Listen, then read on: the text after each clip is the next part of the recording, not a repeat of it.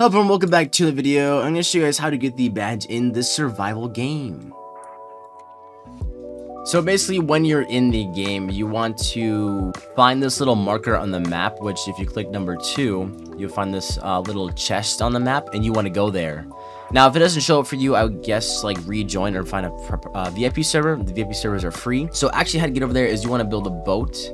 And to build a boat, all you have to do is go to the crafting menu, which is number 3, like your hammer. You just want to click on the hammer, and then you want to click on build, and then boats. And then you just need 2 wood to actually just do it. Basically, just go over to the chest area.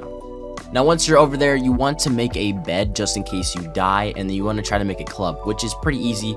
All you have to do is just click C on your keyboard, or if you're mobile, the button on the right hand side.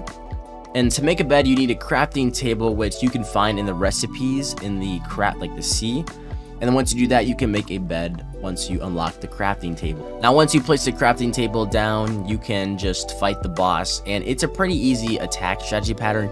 You actually don't really need a bed to do this, but it's just a suggestion.